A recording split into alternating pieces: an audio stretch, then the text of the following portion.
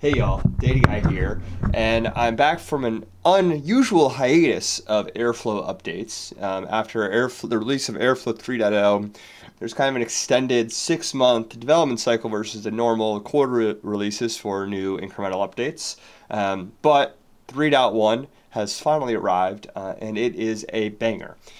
We have a ton of cool new features really centered around human-in-the-loop pipelines, and also better monitoring and efficiency of existing pipelines for things like time and other characteristics rather than just, hey, did it succeed or did it fail? Also upgrading the UI a bit as well to just bring back some of the features that were removed with the move to the new UI.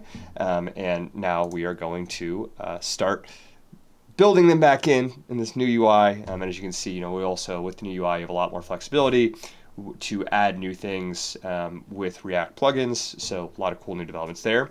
But what you're seeing right here is actually the first feature I want to talk about. And this is a human-in-the-loop data pipeline. Right? And so essentially what's happening here is, we have, hey, AI is going to generate a pizza in this silly flow. And then after it's generated a pizza, we're going to have a human come in the loop and say, hey, does this look like a pizza I want to eat? So it's going to go in, look at this recipe that was generated by AI, and either say, hey, this looks like a good pizza, or this looks terrible, and no human would ever eat this, and then move down to deliver pizza. And the reason why this feature was added is because a lot of AI workflows that are starting to be run with Airflow as part of production pipelines require some kind of human monitoring, some kind of human response to actually proceed. Because in a business enterprise setting, letting an AI just run wild and generate its own responses unchecked is a recipe for disaster and a recipe for ending up in the news for the next big AI black swan event. So having human-in-the-loop data pipelines for really anything that's critical, like fraud detection, or obviously proving pizzas isn't a typical critical use case, but anything where you need a human to immediately verify the output of an AI. Maybe you're using an AI agent for data analysis, right? You want to verify that that analysis is actually valid. You can have a human come in and approve that before it gets populated and sent out to downstream reportees. So really excited that this has been added to Airflow. I think it opens up a lot of new possibilities for more creative workflows where you have a human provide that kind of live response. And so excited to see where it continues to get developed and new features that get built into it as well.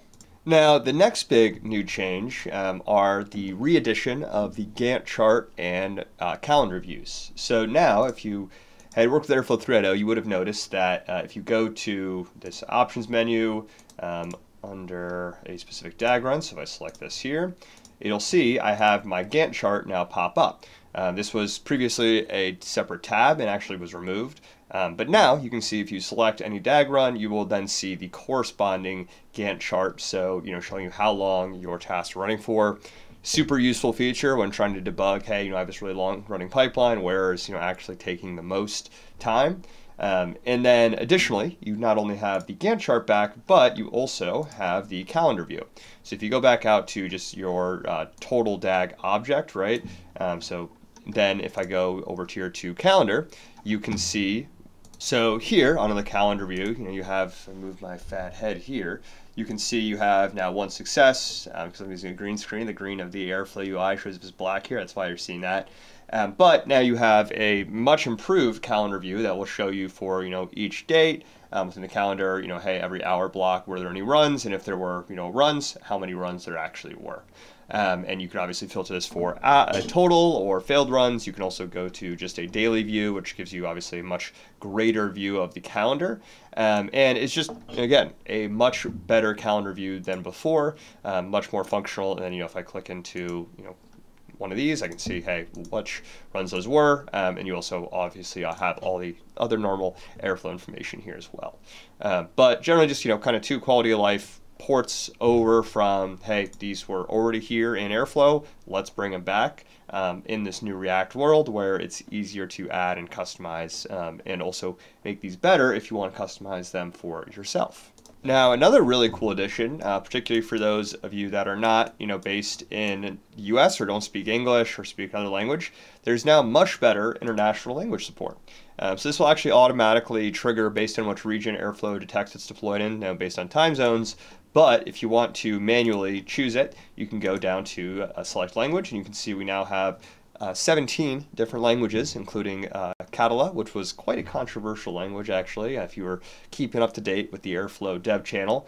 But generally, a lot of the major languages that you'll see out there represented here, and Spanish, French, German, Italian, all the big ones. Well, probably not all the big ones. I'm sure there's some that aren't here. I think Chinese as well, but I am not super good with languages, so I'm not sure what the characters are there. In general, though, just much better to have, hey, official framework and a lot more language support out of the box. Then you can go and download language packs now, or customizations to add your own language here as well. Again, one of the benefits of that more flexible React framework is it makes it a lot easier to add these additional features like this one. So super glad to see this added and bringing more people into the wonderful world of Airflow. Now next, I'm bringing it over into the code view to show you our next feature I want to talk about, which is the new deadline alert. And these are effectively SLAs for Airflow DAGs, so they're configurable alerts that will trigger when a DAG exceeds different time thresholds. So you have 3 reference points right now, which is the queued time, so the amount of time a DAG run was queued for, the logical date, so has a DAG finished by a logical date, or has it been done within a certain amount of time? So in time delta, 2 hours, right? How long did this DAG take? And the notification system it uses are the just async callbacks, so Slack webhook notifier, same callbacks that you use for DAG success, DAG failure. But now you have this new deadline alert you can create, which allows you to capture failures that aren't triggered by a success, or trigger alerts that aren't triggered by a success or failure, and then have them fire out to your existing notification channels. So it lets you allocate resources, obviously ahead of time before you get explicit failures, and also avoids, you having just kind of long-running DAGs that get stuck in a queued state or get stuck in some kind of running state where they're just taking up a worker slot, but they're not actually ever failing or succeeding, which means that you can't ever actually fix them. And traditionally in Airflow, this is a huge problem, right? Because you have, DAGs or tasks that hang, and, it slows down your entire environment. And especially over time, if you're running a lot of DAGs and, just have a couple that get stuck in that state every day, they'll accumulate over time. So really nice quality of life to have this built into core Airflow now, instead of just being something, people have to build on top of it, like, things like Astro Observe. Now, the next thing I want to talk about is the official release of the new plugin framework for Airflow plugins. So now you actually have the modern plugin framework that replaces that old Flask-based framework. So you can embed any kind of React applications, custom external links. You can extend API server if you have, you want to add new fast API sub applications, and really gives you a lot more flexibility and also makes it a lot easier to customize Airflow. So, right now you have kind of a fun example, right, where someone's actually embedded the snake game into Airflow, right? So you could have a little snake game for your data engineers to play. But more practically, this is where you'd want to have things like, hey, maybe I want to embed a custom dashboard into the Airflow UI, or I want to extend Airflow's API to meet my specific kind of workflows. I want to have maybe some custom fields added or removed or default set. And also maybe I want to create different interfaces for different user roles. Maybe I have a simplified business user interface that's just a dashboard versus, a full insight view for my data engineers. And so really just showing how flexible Airflow has become in terms of the plugins that it is able to support. And this is really, all because of that move from Flask to a React-based web application, which is much more in line with modern development practices, and also means that a lot of the code that people are developing out externally can be ported into Airflow without a ton of additional customization. Now, there are also some really cool under the hood improvements. There is now a new streaming API endpoint, so you can actually have other applications wait on the state of a DAG run. So instead of having a push workflow where the DAG triggers and sends an alert out, you can have a watcher that is actually going to watch the status of a DAG run and can pull an endpoint to check and say, I want to check the endpoint or check this DAG run status and see how it's progressed. You also have Python 3.31 support, so removed Python 3.9, hit end of life. Python 3.13 is now supported as well.